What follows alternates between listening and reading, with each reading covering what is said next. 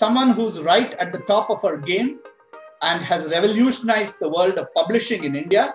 And then she set up Juggernaut Books, which has commissioned and published several hit authors over the last half a decade or so.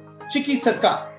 I came from a family of book lovers and journalists and indie publishers. And so we had a ton of books at home. In fact, whichever house I've lived in has had a library. As a young assistant, your job is really secretarial. You make a lot of coffee, and in those days, you photocopied a lot of manuscripts. And so I spent a lot of time in the basement where the photocopy machines were, and that's where all the books were kept. So I read a lot of books then, and so that year I think I read every book that Bloomsbury published that year.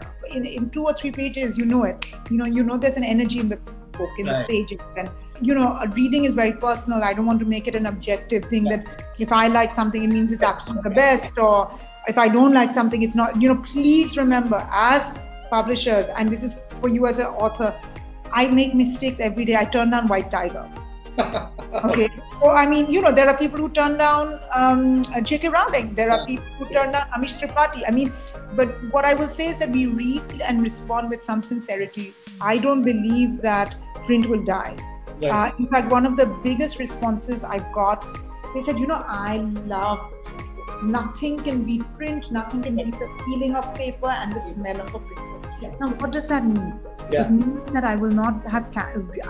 my digital readers are not going to cannibalize my print reading. Right. So there's a world that's clearly loyal to print. And there's the world that's reading on digital. And now these worlds are going to often meet. There might be a person more like me. Okay, there'll be certain books you'll buy on print, certain books you'll buy on digital. But they're not going to necessarily eat up on each other, right?